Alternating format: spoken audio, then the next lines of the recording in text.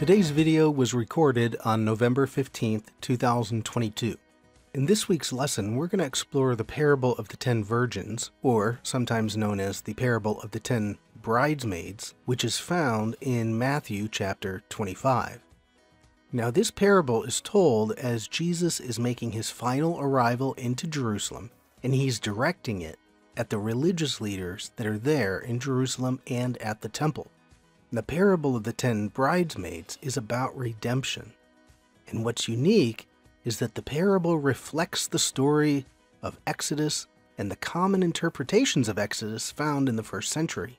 So I wanted to use this parable as a way to summarize our study of Exodus, but also just because it's always fun to look closely at Jesus' parables, as they're not always easy to understand. So what we're going to do is we're going to examine the many symbols that Jesus uses, like the lamp, the oil, the fact that it's midnight or that they fell asleep, and we're going to see how those symbols carry his intended critique of the religious leaders. And really what's amazing about this parable is we can also apply the message to our own lives. What does it mean for us to be able to shine God's light into the darkness of the world? Now, as we approach the final weeks of 2022, we ask that you would consider including Fig Tree Ministries in your year-end giving. And Fig Tree Ministries is a 501c3 nonprofit, and we're supported by the amazing generosity of our donors. So your financial support would directly impact our ability to expand our reach and help others just like you go deeper into the biblical text. Support for our ministry is easy and secure. You can find a donate link at our website, figtreeteaching.com, and we've also included that link that will take you directly to the donation page in the show notes below. For all of our supporters, we give a big Hazak Hazak Venitezek, which translates be strong, and together we'll be strengthened. We thank you again for all of your fantastic support throughout 2022, and we hope you enjoy this lesson today on the book of Exodus and the parable of the 10 virgins. So what I thought I would do, I had been debating how to wrap up Exodus, and so I thought I'd try to do something rather unique by connecting Exodus with a parable that Jesus tells, the parable of the 10 bridesmaids. Some Bibles say the 10 virgins, but they're there as bridesmaids. And what I hope to show you is how it connects to Exodus. So it's like Jesus is looking at Exodus, telling a story in his current day, applying it to the current day, but then it's pulling in all the history of Exodus as a story of redemption. So God willing, I think you'll see that tonight. But I thought it would be a fun way to kind of wrap things up. I know everyone always likes it when you can when you can connect it with Jesus, and then two, parables are always fun because they're not always easy to understand what they're talking about. So, okay, this painting, really, Hieronymus Franken, the second, that is, his in 1616, it's called The Parable of the Wise and Foolish Virgins. Now, this painting, though, what he did was he added a moral component. All of the ladies on the left, they're either drinking wine, playing piano, sleeping, have an instrument. All the ladies on the right, they're praying, they have their candles lit. Kind of moralized the painting, but anyways, so that is the Wise and Foolish Virgins. This will be Exodus Study Part 29, as I mentioned. So the first thing we want to do, if you would, is turn to Matthew. We're going to read the whole parable, and then we'll talk about the components, and as we talk about them, we'll move back to Exodus and show how they're connected, either connected directly to Exodus or connected to the interpretations that the rabbis had about Exodus. So either one, because, well, let me show you a little. All right, so here's where we're going to be, Matthew 25, 1-13. Now, I didn't put this on your handout, but all you'd have to do is note one thing, okay? As we look at a timeline, So if we go from left to right, we have a timeline. Jesus is teaching here somewhere around 33 AD. And of course, he's got then this parable is going to be looking through the lens of history, not only history, but interpretation of their sacred text. So Exodus is way back here, somewhere around 1300 BC, depending on how you want to date the Exodus. And then, of course, the Exodus is the central story of Israel, and it's the central story of Jesus and the New Testament, which is why it's such an important book for us to study. If we go forward in the Old Testament, you get a writing that's called the Song of Solomon. And so now you think, well, what does the Song of Solomon have to do with the Exodus? Well, the rabbis interpret the Song of Solomon as an allegory of the courtship and the wedding between God and Israel. So between the Song of Solomon as a written text and Jesus' day, you've got now an interpretation as an allegory. Now, for those of you who've ever gone to, or if you've celebrated a Passover event with a Jewish synagogue, the custom is you read the Song of Solomon during a Passover. Why? Because it's God going to get his beloved and bringing his beloved into the bridal chamber, as we'll see today. They see that as a big allegory of God's love for Israel. And so that's read on Passover. So you can see what Jesus is doing is he's looking not only through the interpretation, but all the way back to the book of Exodus. And he's going to connect this parable. The people he's telling the parable to, they get it. They know he's talking Exodus stuff, and they know he's directing it at them. Now, just to give you one scholar, now she passed away in 2002, but she was a professor at Notre Dame, Josephine Massingberd-Ford. So it's Massingberd, and then hyphenated Ford. Josephine Massingberd-Ford. So she's written about this, as well as some other scholars, about how these are connected. But the point is the parable of the 10 bridesmaids is going to be connected to Exodus. And God willing, we'll see that will come through clearly. Okay, so let's start. We're going to read the parable.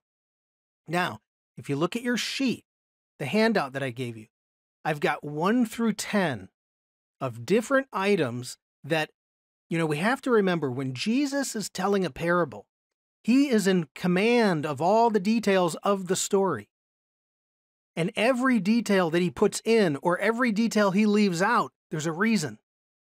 And so if there's a lamp and oil, you got to look at both and say, why is he doing that? If it says midnight, if it's, whatever it is, he's got something in there. There's a reason he's putting in that detail. And then those details, how would that first century audience interpret those details? That's the hard part, is to dig into how they would see all of these details. So if you're following along 1 through 10, I'll comment as we read about the meaning, or what the meaning would be behind his usage here. So verse 1, he starts out, the parable starts out. Now, Jesus tells a number of parables about the kingdom of heaven. And one of the things that our alarm bells should go off is that the kingdom of heaven, when we talk about heaven or God's reign here on earth, it's not an easy topic for us to understand. So he tells like 6 or 7 parables, and they're all giving you little aspects of the kingdom of God or the kingdom of heaven. This is Matthew. Okay, so verse 1, he says, "Then the kingdom of heaven will be like 10 virgins who took their lamps and went out to meet the bridegroom." So in this case, the kingdom of heaven is going to be just like in Revelation, when the New Jerusalem comes down, when there's the fullness of redemption is happening. It's Revelation 21, right? The new heavens and the new earth come down. God's presence is back with his people. So it's an idea of redemption. It's the fullness of redemption. You could say it's the Messianic age, when God and his presence and his people are back together. So it's the fullness of redemption. And just as we've seen in Exodus, what the book of Exodus shows us is in Exodus 40, that final chapter is the fullness of redemption.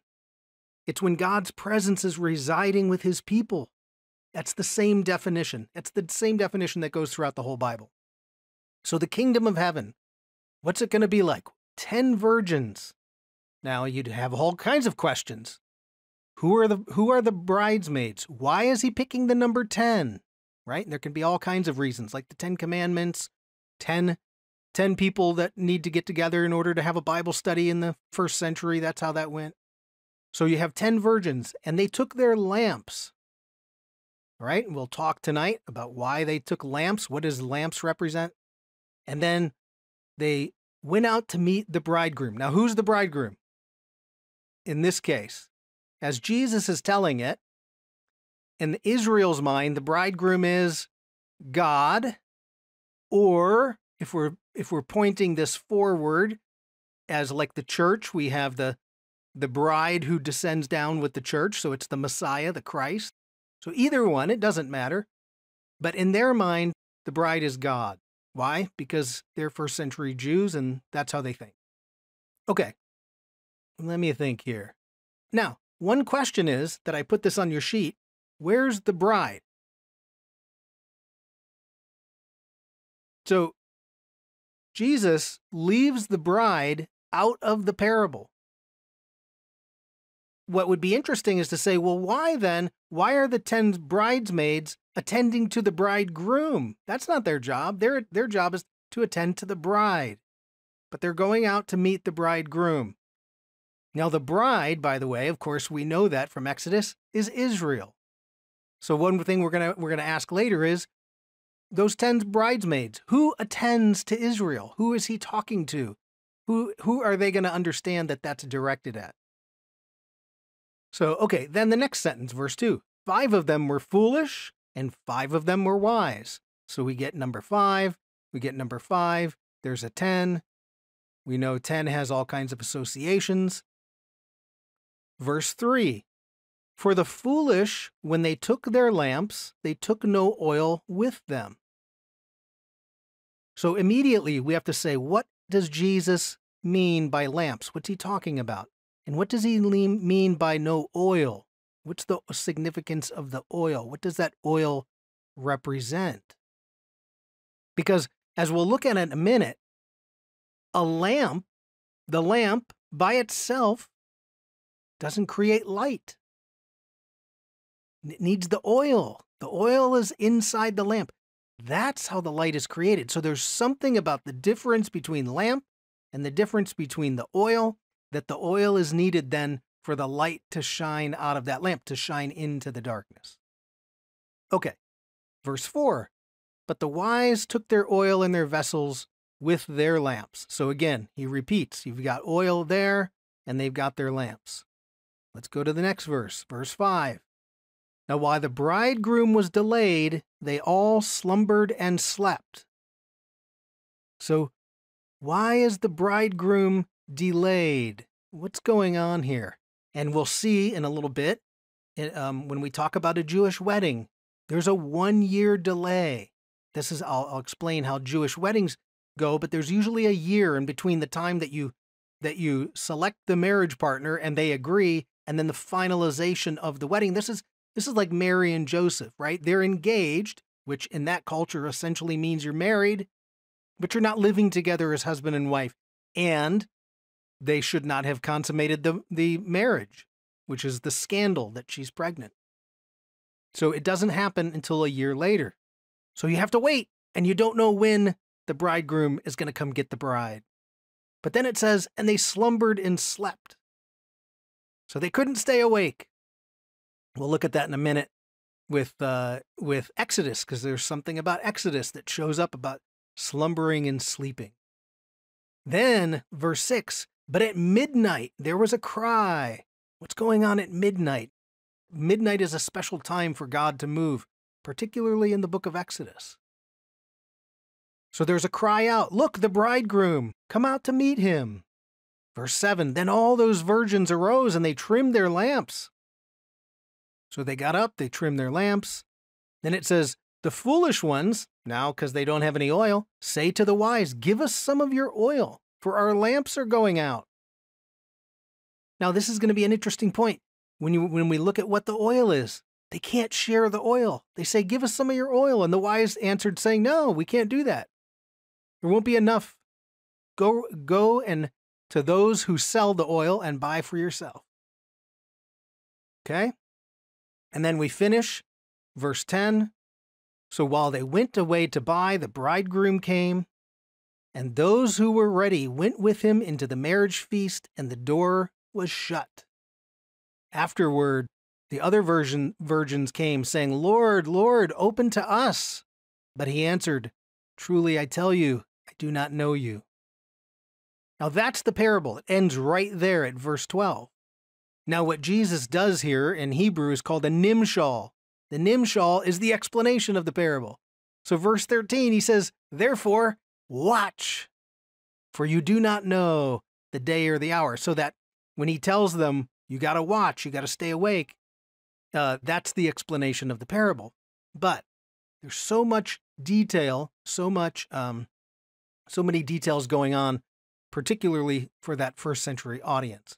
So, okay, that's the parable. And then we have all these little details that we have to figure out. So I want to go back. This is now number 2 on your handout, and just talk about what did we learn about Exodus? What did we learn through this series about how they view the book of Exodus?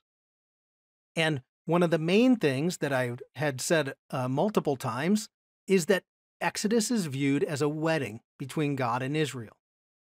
So God pulls his people out to Mount Sinai. There's a covenant relationship happening, just like a marriage covenant. And of course, this is the same as the New Testament, right? The writers of our New Testament, being Jewish, they're simply using the same metaphor. Now they're extending that marriage-like covenant relationship to Jesus. Okay? So there's a wedding that's happening. First, go to Mount Sinai, but that's the first step. Then, now there's going to be a period of time before you consummate the wedding, right? And so the consummation of Exodus, the consummation of the marriage, is Exodus 40. That's when you get to the end, and God's presence is now dwelling intimately. You know, when Jesus says, the kingdom of God has come near, that word has come near is the intimacy of a husband and wife. That's how God wants to dwell with us. So it fits their metaphor of a marriage. So we have a wedding. It's consummated at the end. And what hinders the consummation of the wedding, right, is the golden calf. Israel has to keep the covenant.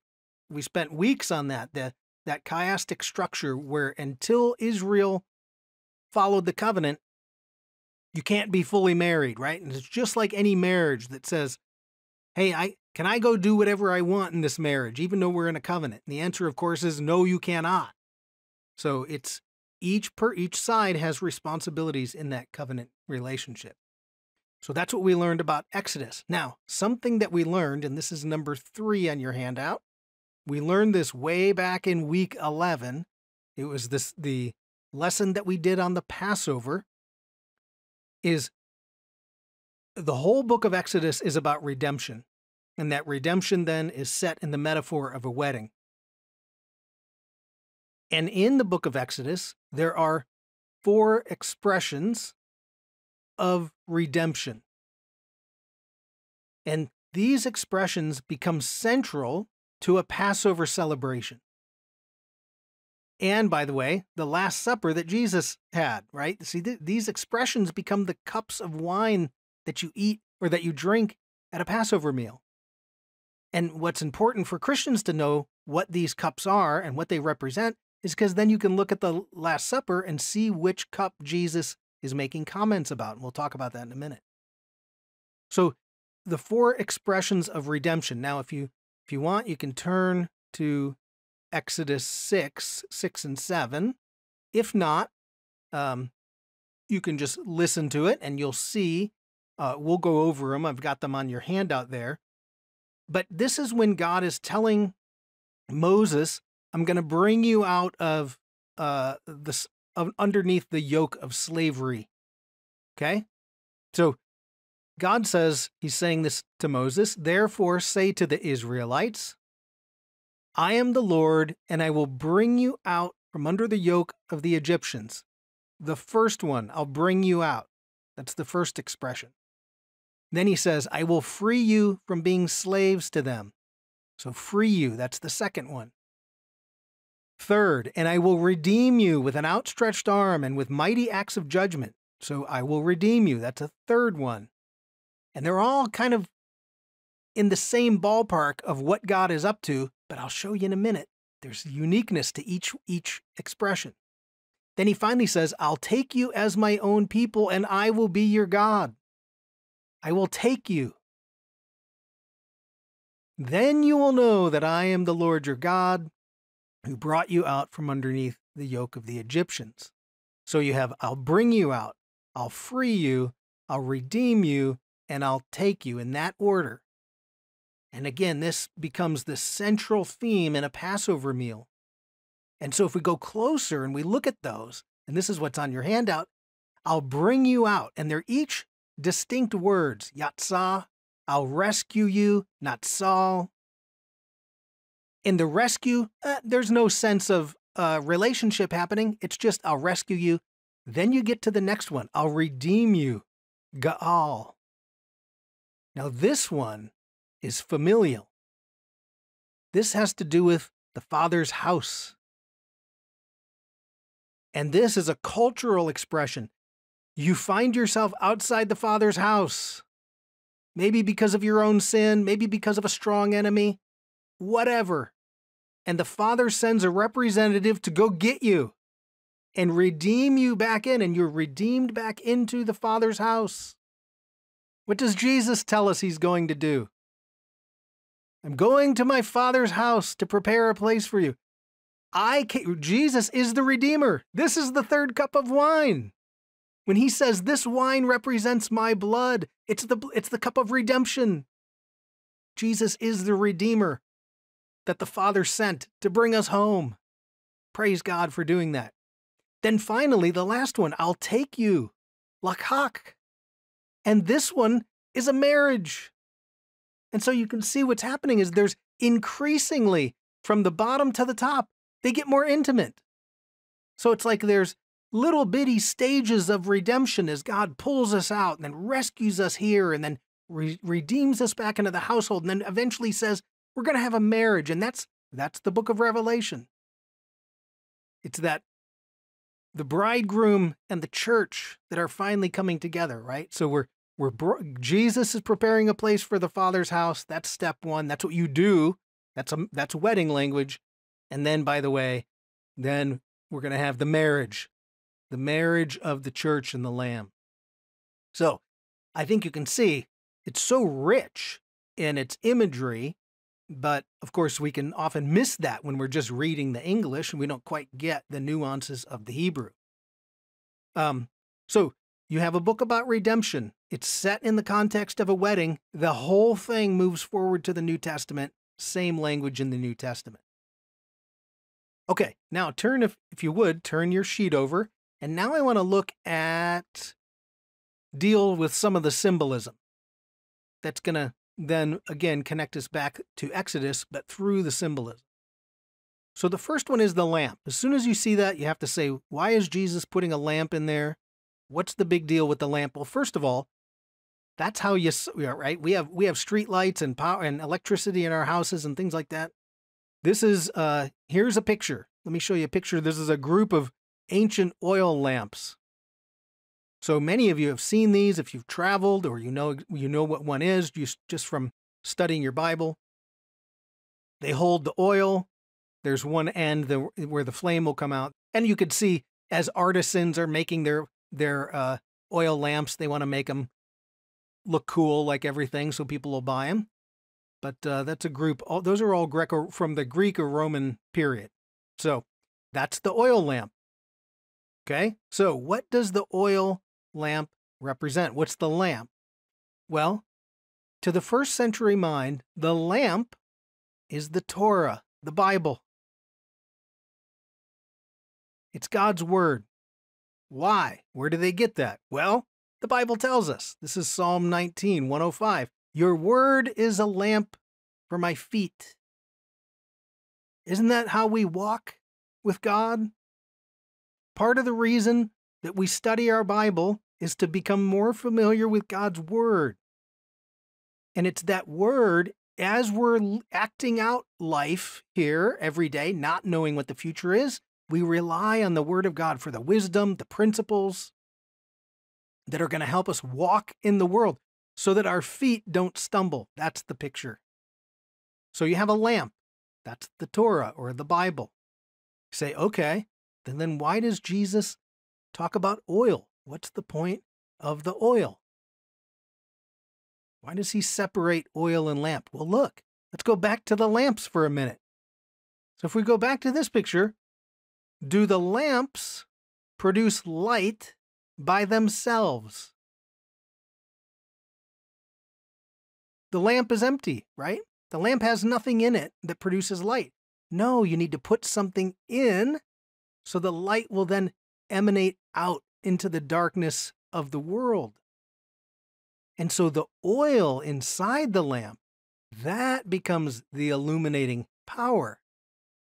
Okay, so the oil then is the way they think about it. It's the faithful obedience to the Bible, right? The Bible is like a book of potential. It just sits there. Itself doesn't shine the light, but when we internalize it, it enlightens our walk. And then when we obey God, when we go out into the world and be the hands and feet of Jesus, we bring light to the world. So it's the faithful obedience to the Bible that creates the light. That's the oil inside of that oil lamp. So, it's not about salvation. It's just like, the Israelites at Mount Sinai. God already saved them. Now you're in that covenant relationship. It says, okay, you have responsibilities in relation to this covenant. So now go out into the world and manifest goodness, right? How is God's light going to shine into the world? It's by you. And so it's our actions. So don't lie, don't cheat, tell the truth in matters of justice. Have mercy on those who are, worse off than you at any given moment. Forgive each other. Now that's actually work, isn't it? Forgiveness brings light into the world, but you have to do it, right? What good is a commandment to love your neighbor if you don't do it? It's like God never said it. So it's our actions in the world that produce light. It's the action part. That great commandment that we looked at. What good is the commandment in Exodus that says, help your enemy when his donkey falls over? The whole point, so you can come together with your enemy in common humanity. But what's the point of the commandment if you don't do it? So the commandment itself doesn't create the light, you do. We're set apart in the world, right? We abstain from some things, we engage in other actions. And that's what increases the light in the world. Now, to show you an example of rabbinic thinking about this, not only the lamp, but the oil, this is on your sheet. It's a big, long paragraph, and it comes from a writing called Exodus Rabbah. So notice it's connected to the book of Exodus. And this is a rabbinic writing about the light and the lamp. Okay? So I'm just going to read it.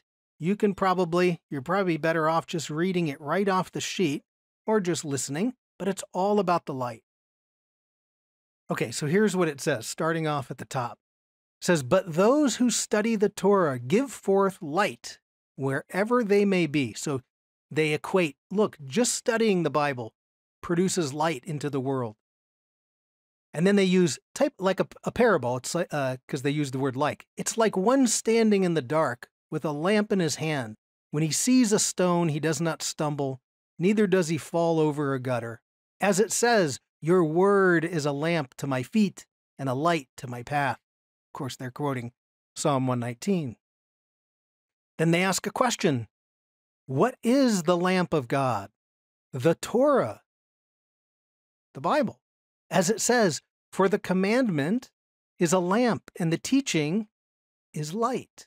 That's Proverbs. Now see what they're doing. They're connecting all these verses that are going to help us understand the association between lamp and light. Then it says, why is the commandment a lamp? Because if one performs a commandment, now we're getting into action, right? When you perform the commandment, it's as if he kindled a light before God and as if he revived his own soul. And oh, by the way, the soul is also called a light. For it says, the spirit of man is a lamp of the Lord. Now, you can see what they're doing. They're taking it all the way from the Torah is the lamp to now the soul of a human being is God's lamp into the world. How does God shine his light into the world? Through you. We're supposed to be the light on the hill to go shine into the world. And so how do we do that? It's when we enact the good news into the world. That shines our light out into the darkness. Now, by the way, what's really cool, what the rabbis are doing here is something they call it stringing pearls. They're stringing together little pearls, a verse here, a verse there, a verse here, and they string them all together and they make something that's very unique, something that helps us understand something about God or our actions with God or how we walk in the world. And Paul does the same thing. If he's in Romans or in one of his writings, he'll string together like 4 or 5 different verses from the Old Testament that seem rather confusing to us. That's what he's doing. He's weaving together verses to say, here's who Jesus is. So, okay, you can see from the story, the parable that Jesus is telling, the lamp is the Torah. The oil is the faithful obedience to the Torah. And somebody doesn't have any oil, which means what? Hey, I've got the Torah, but I'm not implementing it.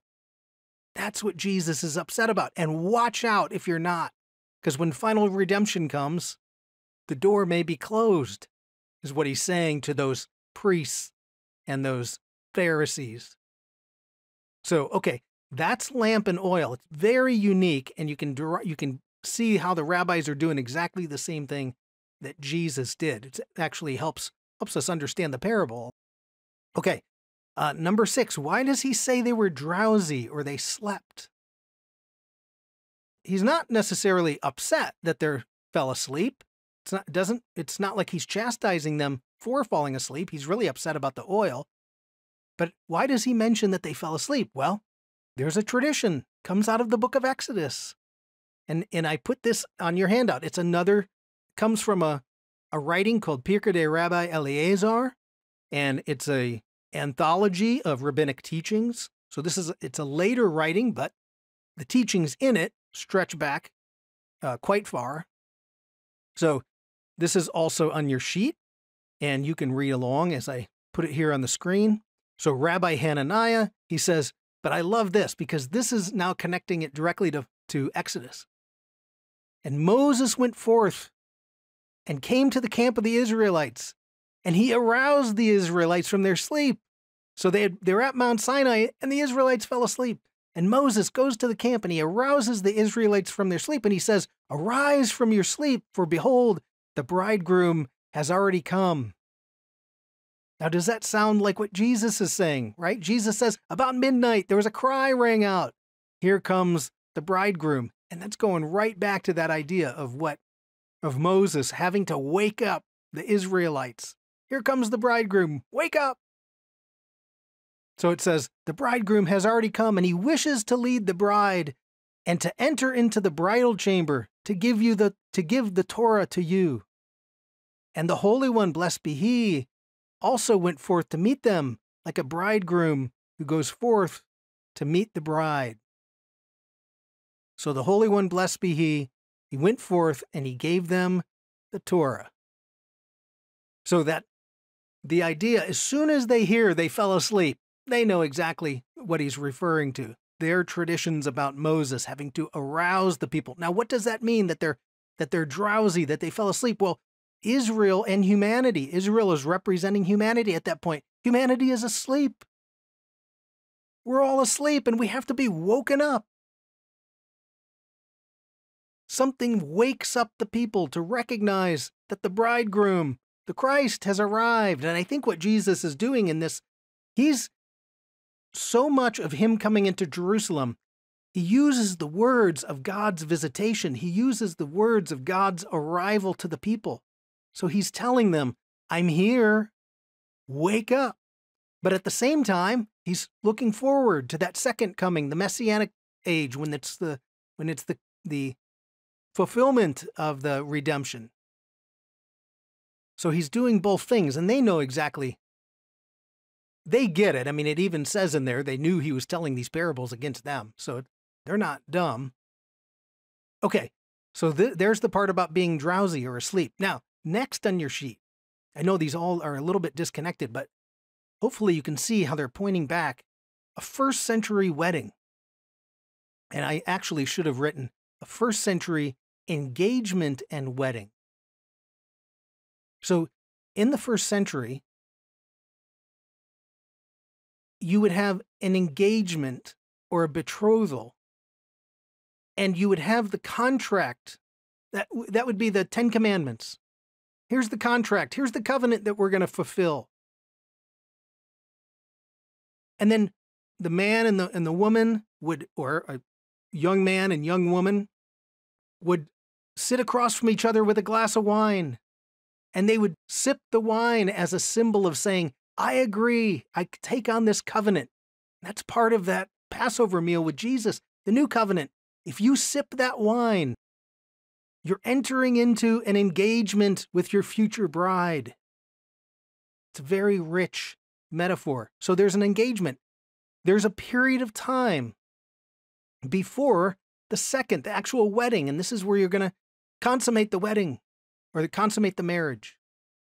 And so again, I mentioned that this is Joseph and Mary, right? Matthew tells us that his mother was pledged to be married to Joseph, but before they came together, she was found pregnant through the Holy Spirit. Now, in that first century, the moment you say yes at the engagement, you're married. Well, where today we think, well, it's an engagement period, and then eventually they'll get them, we do it a little bit different. But to them, the moment you say yes in that engagement, you're married legally. Now, how long is the period of time? 1 year. Traditionally, 1 year. What's going on during that 1 year? Well, you need to prepare a place for the groom and the bride to dwell together. And what's happening in Exodus? That's the whole last 15 chapters. Preparing a tabernacle where God's presence can dwell with the people. So God's going to dwell, and that's what Jesus says. I'm going to prepare a place for you. That's the room we're going to live, or the mansion, or whatever you want, however you visualize heaven to be. So it's a 1 year period of time. Now you think, okay, so what? Well, what's the Exodus timeline? What's the timeline of Exodus? From the time that from the time of the Passover to the time that God's presence dwells with his people. What's the amount of time? It's 1 year. It's the exact time, right? So if we look at Exodus 40:17, we did this a couple weeks ago. In Exodus 40, it says, it happened in the first month in the second year.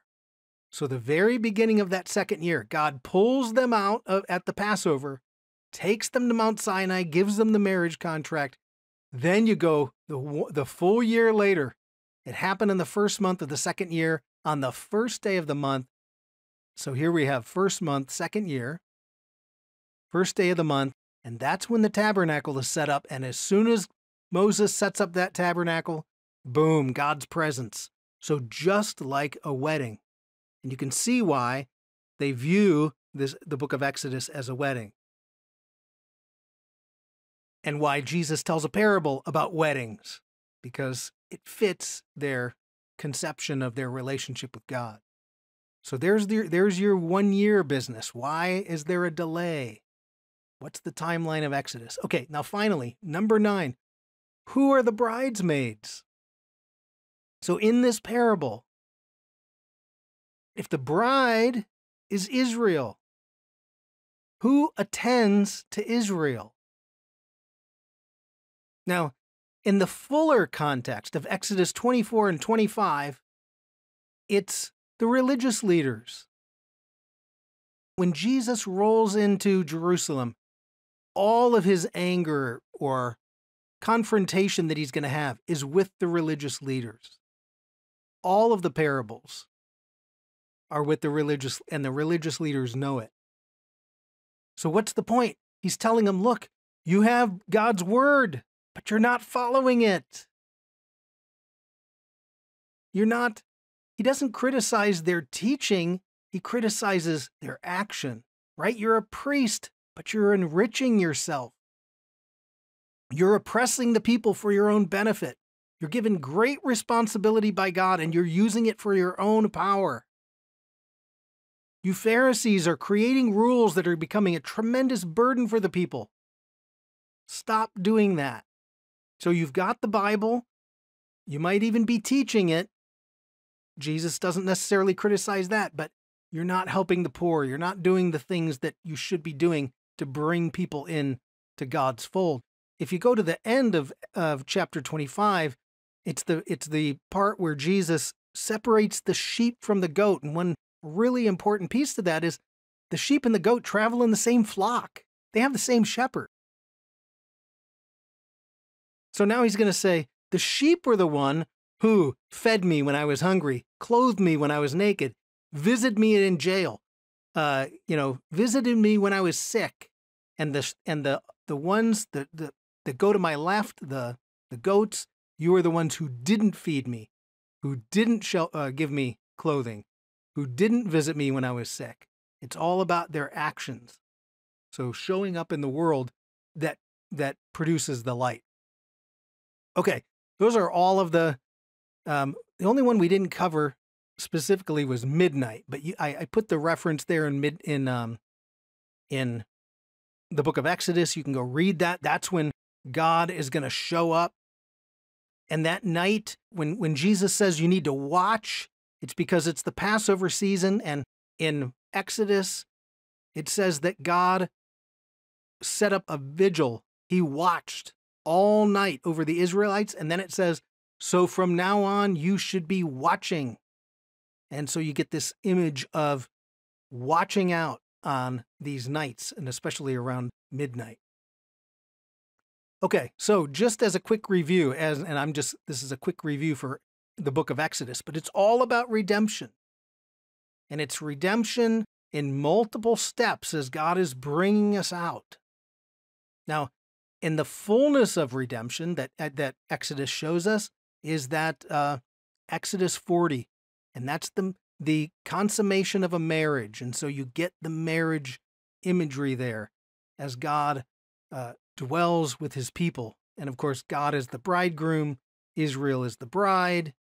And when will the bridegroom come? We don't know. And so the whole point is, remain awake, be vigilant, watch out for the bridegroom. And of course, it fits the culture of weddings. What are we waiting for? We're waiting for the bridegroom to come back and get his bride.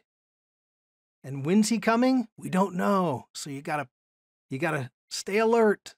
Can't fall asleep, and make sure you have oil, right? Make sure we're out there right now bringing God's light into the world through our service, through talking to people about Jesus, through whatever it is, engaging the world wherever we can. And that brings God's light. We're not perfect to be able to bring up the light in the world, but every little action that we have increases the light, and we need increased light in our world today. All right, so hopefully you can see, I mean, he's got a complex parable going on, pointing there at the religious leaders, but you have to understand it goes all the way back to Exodus and that whole imagery of the wedding and the redemption of Israel. And they're all, in his day, they were looking for the redemption of Israel just like we are today.